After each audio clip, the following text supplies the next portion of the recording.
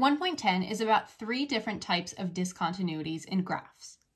One type of discontinuity is a point discontinuity, and this is what we typically know as a hole in a rational function. Everywhere else on the domain, the function is defined, but right there, there's just a hole. It doesn't exist at that one point. It exists when it's really, really close to the hole, but it just doesn't exist at this point. In this case, the point is -2, 4. This is what the function looks like. Y equals -x squared minus 4 over x plus 2. And this is what we call a removable discontinuity because we would be able to just plug in one point and cover up the hole.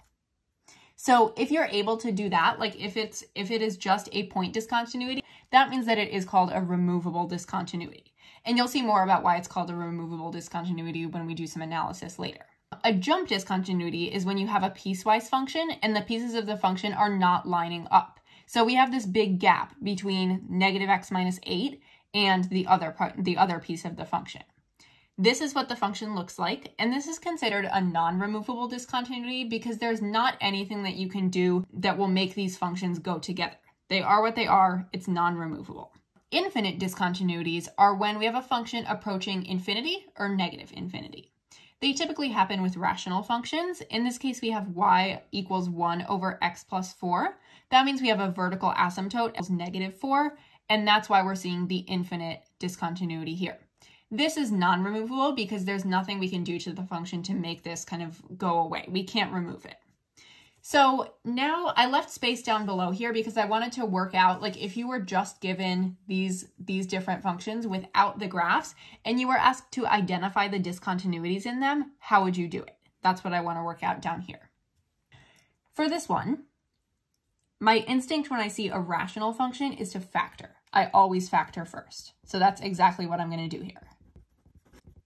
And once I factor this one, I'm seeing that there is a common factor in the bottom and the top, and that common factor is x plus 2. So I'm going to remove the common factor, but I know that when I cross off a common factor on the top and bottom, that means that there's a hole at x equals -2 because the factor I crossed off was x plus 2. So we have a hole at x equals -2.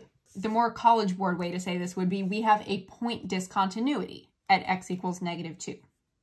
Next, for the jump discontinuity, which is non-removable, what I'm going to do here is to analyze what each of these functions is at x equals -1. So I'm going to plug in the first one.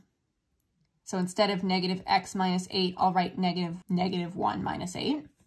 So I'm plugging in -1 to this function, and I will get 1 minus 8, which is -7. That makes sense. When I see my graph up here, the left side is approaching -7. And then on the right side, I'm going to plug in -1 again. And I get -1. This also makes sense. Up at the graph here, we have that point at -1, at y equals -1. So because we're getting two very different y values, that means that we have a jump discontinuity at x equals -1. Jump discontinuity at x equals -1, and that's a non-removable discontinuity because jump discontinuities are non-removable. Now for the infinite discontinuity, which is also non-removable, I'm going to look at this function, y equals 1 over x plus 4. Normally when I see a rational function, I'm going to factor, but this one is already factored. There's nothing we can do to further factor it. So all that I'm going to do is figure out where's my vertical asymptote.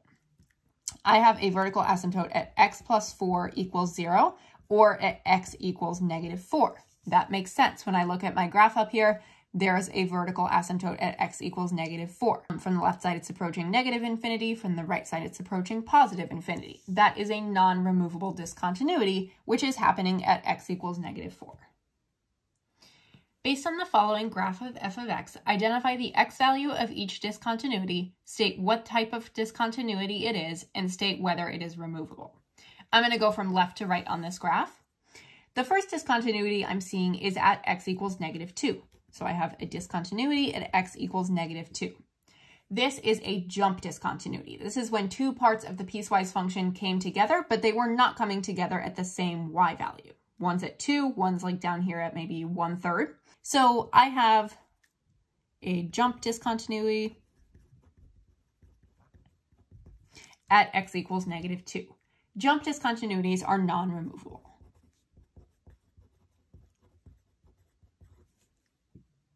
My next type of discontinuity that I see is at x equals 0.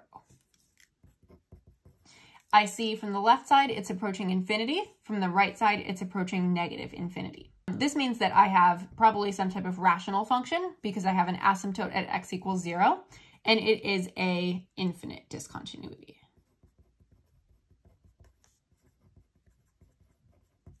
Infinite discontinuities are non-removable discontinuities.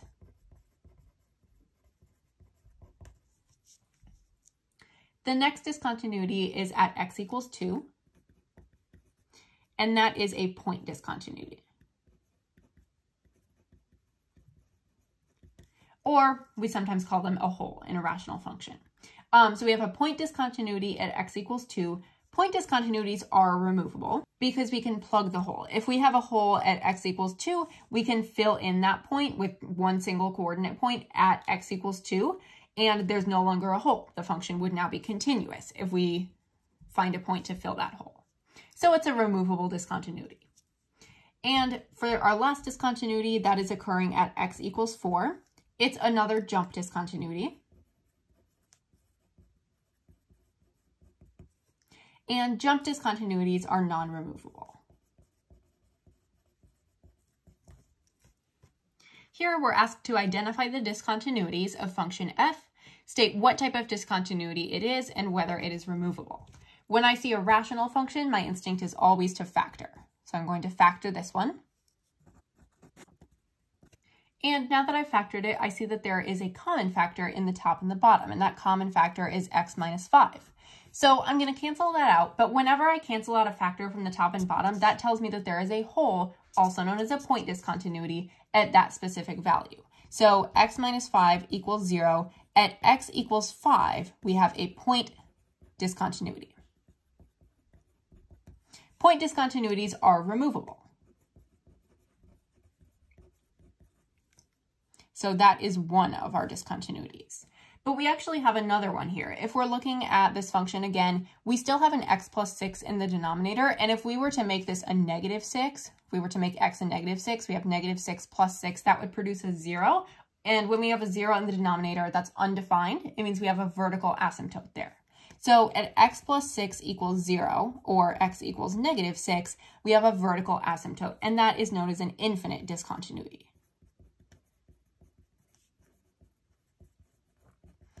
Infinite discontinuities are non-removable.